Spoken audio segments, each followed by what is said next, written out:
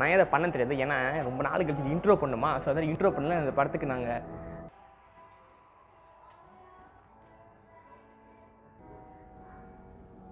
Sir நீ தான் இந்த படத்தில் ரிவ்யூ பண்ணுறியா? ஆமாம் சார், நான் தான் சார். அப்படின்னா ஒரு மாதம் ரிவ்யூலாம் காணோம். ஒரு வீடியோ வைரல் ஆகுனா வீடியோ பண்ணுறதில்ல, எல்லா படத்துக்கு பண்ண மாட்டிங்களோ? நாங்கள் ஒரு மாதம் வெயிட் பண்ணுமா? மரியாதை எல்லா படத்துக்கும் ரிவ்யூ பண்ணுனே சார். சரி சார், பார்த்துக்கிறேன் சார். ஐ எம் வாட்சிங் you. டாய்லெட்டுங்க, toilet.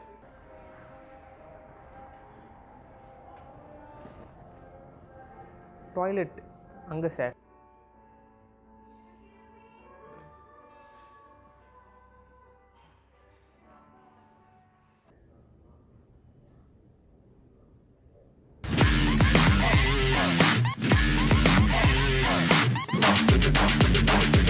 Alright, Iru Mugan. So Iru Mugan படத்தில் என்னன்னா, கதையும் சொல்ல முடியாது, ஸ்கிரிப்டும் சொல்ல முடியாது, ஒரு மாதிரி சொல்லுவேண்ணா.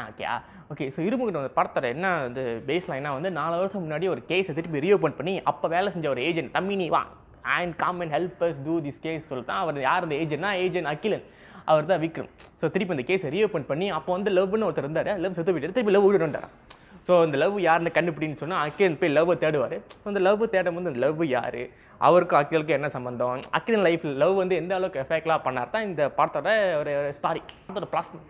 இந்த படத்தோட மிகப்பெரிய ஃபர்ஸ்ட் ப்ளாஸ் பாயிண்ட் என்னன்னா வந்து விக்ரம் வந்து 2 விதமான ரோல் பண்ணியிருப்பார். ஓகே, ஒன்று வந்து அகிலன் அந்த ஒரு ரா ஏஜென்ட்டு, அப்புறம் வந்து love.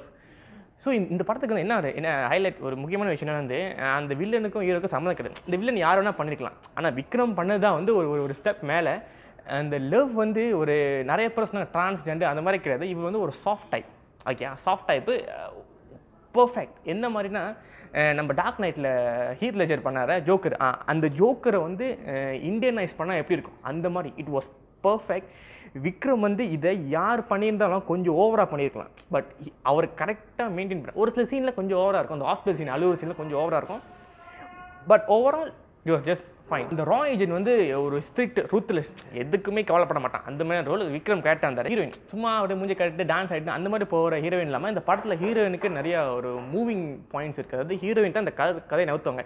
Nithya Menon and also Nayanthara both played very well, நல்ல பண்ண ஒரு கேரக்டர். அது ஆக்ஷன் சீக்வன்ஸ் அப்படியே ஃபர்ஸ்ட் கிளாஸ், அடிக்குது பறகு தூக்குது, அது ஒரு குத்துனா அந்த அளவுக்கு இம்பேக்டாக இருக்கும்.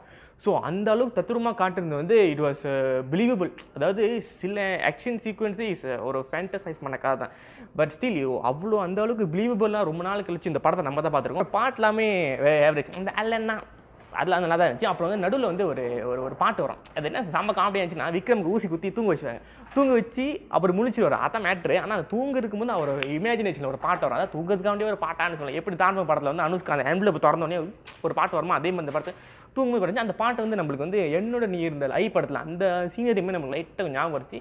But overall pot all was very average. சில ஹிஸ்டாரிக்கல் அண்ட் சயின்டிஃபிக் டேர்ம்ஸ்லாம் யூஸ் பண்ணிங்க. ஏன்னா இந்த படத்துலேயே நீங்கள் ட்ரெயிலாம் பார்த்துங்க, ஆஸ்மா மூஞ்சி அடிச்சுன்னு ஒரு மாதிரி ஆயிடுவாங்க, அந்த மாதிரி ஆஸ்மாலாம். ஸோ ஹிட்லர் காலத்தில் இருக்கிற அதெல்லாம் கொஞ்சம் ஹிஸ்டரிலாம் அப்படியே நோண்டி நம்மளாம் அது என்னன்னு தெரியல, ஸ்பீட் மரத்துலாம் ஒன்று இருக்கான். ஸோ ஹிட்லர் பாய்ச்சிருக்காங்க, அதெல்லாம் கொஞ்சம் ரிலேட் பண்ணிக்காங்க. இதெல்லாம் வந்து ப்ளஸ் பாயிண்ட். இது என்ன இந்த படத்தில் அப்படி தோன்ற விஷயம்னா, நான் வந்து அப்பப்போ முடி வளைக்கிறீங்களா என்ன தோன்ற விஷயம்னா, நான் வந்து இந்த படத்தில் வந்து ஒரு என்ன சொல்கிறாங்க, நாங்கள் என்ன எதிர்பார்த்தோன்னா it will be a very thrilling drama மாதிரி போச்சு. But end up it became like ஒரு கொமர்ஷியல் படம் மாதிரி ஆச்சு. ஏன்னா ஆரம்பத்தில் வந்து இந்த கெமிக்கலு இந்த மருந்து அப்போ சொன்னால் ஓகே இன்னமோ இருக்குடா அந்த படத்தில். இன்னும் கடத்தில் பார்த்தா ஒரு சாதாரணமான ஒரு கதை தான். இது வந்து இந்த கெமிக்கலோட எலிமெண்ட் தூக்கிட்டு மற்ற யாராச்சும் போட்டிங்கன்னா it be a thin line story. என்னென்னா வந்து ஒரு பழி வாங்குற ஹீரோ வில்லன் அவருக்கு பண்ணிடுவார், அது பழி வாங்குறார், அதான் அந்த கதை. இதுதான் தின் லைன்.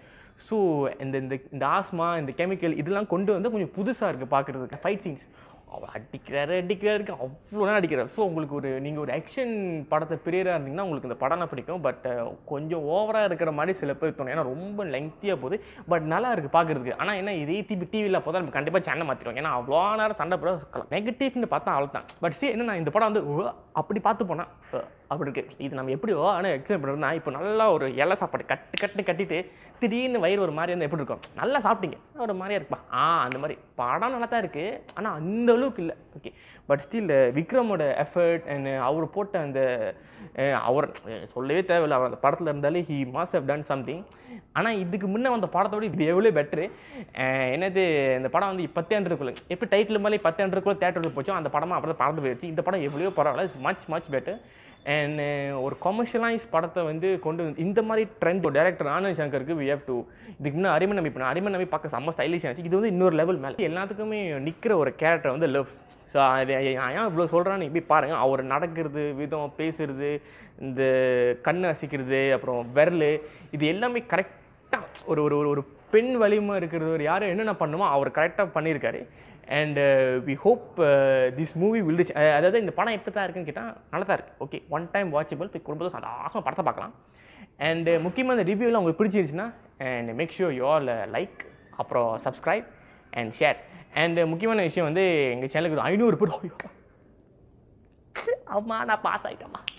500 பேர் சப்ஸ்கிரைப் பண்ணுங்க. உங்கள் 500 பேருக்கு I am extremely thanks. And also sorry, நான் ஒரு மாதம் வந்து எந்த படமும் வரலன்னு சொல்ல மாட்டேன். படத்துக்கு போனோம், ஒரு படம் வெளியாக்குன்னு சொல்லிட்டு 12 மணி வரைக்கும் வெளியாக்கல. அந்த படம் அசிங்கமாக திட்டுங்க. And until then will catch you very soon and bye.